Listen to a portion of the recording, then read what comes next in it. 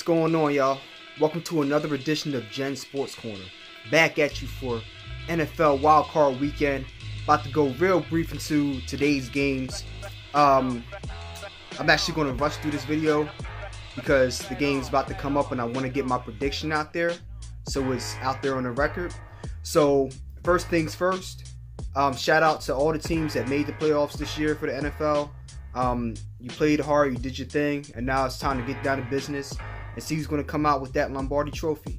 So first game today, 4:35, the Colts, Indianapolis Colts playing at the Houston Texans down there in Texas. So a lot of interesting things about this game. Two teams in the same division in the AFC South. You have one team, both teams are hot coming down the stretch. Both were Colts were 5-1 in their last 6. Texans are 4-2 in their last 6. And the Colts have been on fire. Looks like Andrew Luck has gotten his arm back, and that offense is really taking off. Same thing with Deshaun Watson. Seems like he's had that year watermark where his knee has had a chance to heal up, and he looks like he's back to his old self. Even though he lost to the Eagles 2 weeks ago, he easily could have won that game, and he pulled some magic out of his hat, man. He's really a magician back there. And these two teams usually have tough battles whenever they play each other. The Texans actually lost to the Colts in Week 14, 24-21. So it'll be interesting to see if they've made the adjustments this time around. You have two teams that like playing the cover 2 shell. The Colts like playing the cover 2 zone, sitting back and trying to let you take the underneath stuff and make you try to beat them over the top and make a mistake. The Texans employ a similar defense. They use a two deep cover 2 coverage. They just drop both safeties back. They're free and a strong safety. They try to make you beat them while playing man.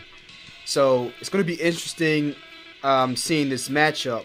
Andrew Luck in his 2 games this year against the Texans, 863 total yards, 6 touchdowns, been on fire. It's going to come down to whether that front 7 for the Texans can get after Andrew Luck. Is J.J. Watt and going to be able to win his one-on-ones? Is Clowney going to be a problem as they move him around the formation? I think that could be the deciding factor. And in the Colts' last game, Week 17 against the Titans, they had a lot of fumbling issues. They were turning the ball over. And Houston, I have it right here, they are elite in terms of forced fumbles and in terms of fumble recovery. So they're good at forcing turnovers and fumbles, and they're good at recovering them. So that could be the deciding factor here. Deshaun Watson. Oh, and Andrew Luck has only been sacked 18 times. That's tops in the league. People don't get a chance to put a hand on him. And he's, you don't want him sitting back there and just throwing bombs to T.Y. Hilton, who may or may not be healthy for this game due to that gimpy ankle. So that's going to be a big factor in this game. Looking at the other side, looking at Deshaun Watson, he's been sacked, I believe, a league high 62 times. Like, the Eagles got after him, even though he put up a lot of points in that game. Eagles got after him, they put hands on him, and teams are able to get shots on him even when they don't sack him. So is he going to be able to hold up once that playoff intensity is ramped up in these games? I don't know. Can the Colts get to him? That Colts defense has been playing pretty well down the stretch. We saw it in the shutout win over the Cowboys. They fly around, they get to the ball, they pick the ball off too. So we'll see. And finally, to my final point, I think the big matchup here is T.Y. Hilton versus DeAndre Hopkins, who I believe is the best wide receiver in the NFL right now. If you feel differently, leave it in the comments. But T.Y. Hilton has been lights out against the Texans. He's had 13 receptions for 314 yards this year against the Texans. And DeAndre Hopkins, best receiver in the league, 115 receptions, 1,500 plus yards, 11 touchdowns. He's been on fire this year, regardless of whether it's been a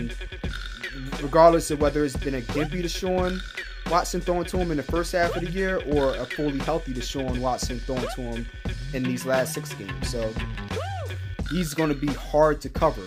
Both teams don't have great secondaries, so I think it can be a shootout. And I think it's going to come down to which offense is able to be more consistent. But, you know, if T.Y. is not 100%, is Luck going to be able to beat that cover 2 that the Texans like to employ over the top? I'm not so sure about that. I'm pretty sure they'd be happy to let him dink and dunk and then slowly be able to pin their ears back and get after Andrew Luck. I don't know if they're going to be able to run the ball against this 3rd-ranked Texans rush defense. So that's going to be a crucial point in the game to figure out whether they're going to be able to get that done. Deshaun Watson can extend the play, so he might be able to beat that Indianapolis cover 2. It might break down if you're extending the play 4, 5, 6 seconds running around. So, and then he has Lamar Miller back, so that run game is going to be rejuvenated. So my prediction for this game, if T.Y. Hilton is severely limited or if he's not able to suit up, I have the Texans winning 30-21. If T.Y. Hilton is healthy enough, I have Indianapolis pulling this out 31-28. But I'm going to just go ahead and assume that T.Y. Hilton is really not up to strength for this game. So I'm going to go with 30-21 Houston Texans. That's my final prediction. This is 12 minutes before kickoff, 4:23. So I'm going to try to get this video out by kickoff, so you guys can see my thoughts and let me know what you think.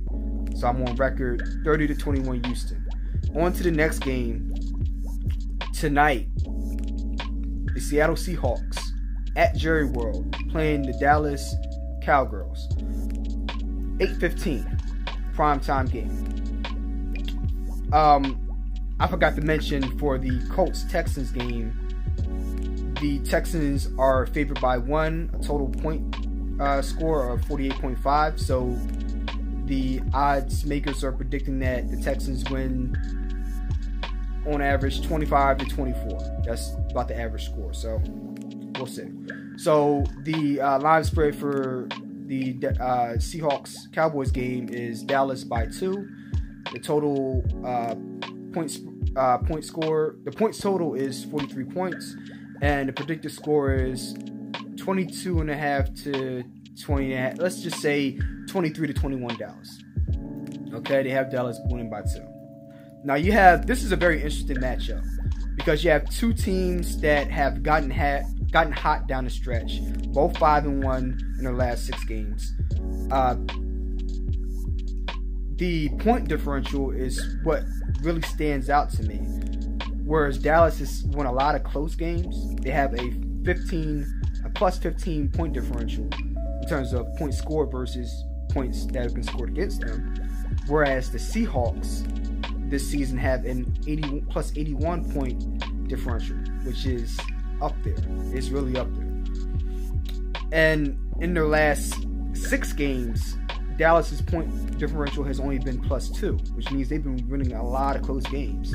I.e., you can just look at the game that they won against the Eagles, which was down to the wire in overtime. And then the blowout loss that they had to the aforementioned Indianapolis Colts. But you look at the Seahawks, their point differential in their last 6 games is plus 51. So that means they've been stepping up their game. Their point differential in the first 10 games was plus 30, but their point differential in the last 6 down the stretch has been plus 51, which means they've been turning up the heat, and Russell Wilson has most likely been really going into MVP mode. Not that he'll win it, but he's been in the conversation.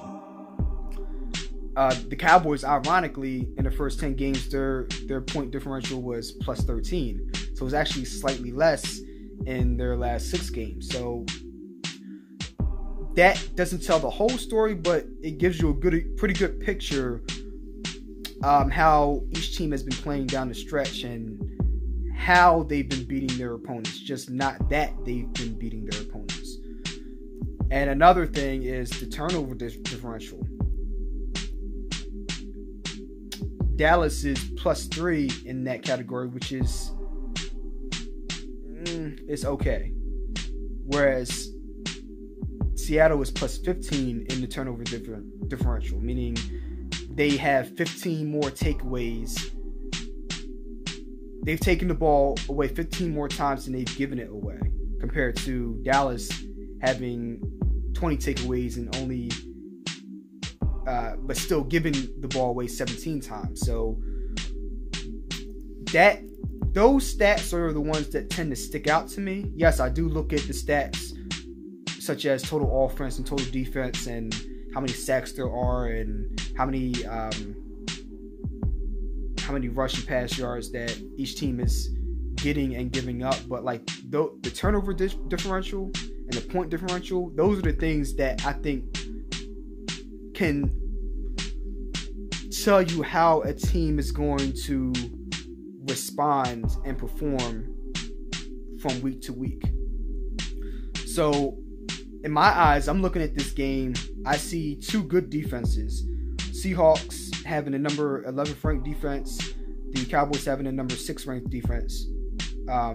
Cowboys only giving up 20.3 points a game. Seahawks giving up 21.7 points a game. Cowboys only scoring 21.2 points a game, and the Seahawks scoring 26.8 points per game. They have the number 1 ranked rushing attack in the NFL, and that's a big part of that is because of Russell Wilson and that read option. And they scored 15 touchdowns, which is a hell of a lot. And they passed for 37. Russell Wilson has passed for 37 touchdowns, only 7 interceptions. That is phenomenal. You look at the Cowboys, Dak's only thrown 8 interceptions, but he's only thrown 22 touchdowns. Like he's a solid quarterback, but I'm not so sure that without the running game that he can make things happen on his own. We saw him do that against the Giants this past week, but it's the Giants. We'll see if he does that against Seattle. And also, I need to see how Dallas performs when they're coming from behind as opposed to having the lead in the game. And they're a completely different team when you put them in that situation. We saw that with the Colts game. They got down. It might have been 7 or 10 points, and they had to play a different game to try to get back into it, and then that's when the turnovers started happening. So we'll see. And then the other thing that kind of evens this matchup out for me is they both get sacked at an insane rate. Deshaun Watson got sacked 62 times this season, but Russell Wilson has got sacked 51 times to Dak's 56 times. They're both getting hit way more than they should. They both have suspect lines. Dallas has more talent on their line, but they haven't been playing up to their talent level. You've had Zach Martin banged up, Tyron Smith has been banged up, and Dak has a propensity to hold on to the ball too long, and he takes too many hits. And we've seen the fumbles and the turnovers from him holding on to the ball too long. And the question to me is going to be, can that Dallas front seven get to Russell Wilson? Which I think they can. They have a ferocious front seven. You have Gregory and you have DeMarcus Lawrence. And then you have Banner Esch at middle linebacker, kind of filling in the gap for the injured Sean Lee. And they are a very good front seven. Their secondary, while not great, they're pretty solid. And they do well in coverage. So the question is, are they going to be able to stop that run game and be able to get to Russell Wilson enough to force him into mistakes? I think they'll be able to get to him here and there, but I don't see them forcing the critical mistakes that can swing the momentum of a game. On the flip side, Dak, he fumbles a lot. And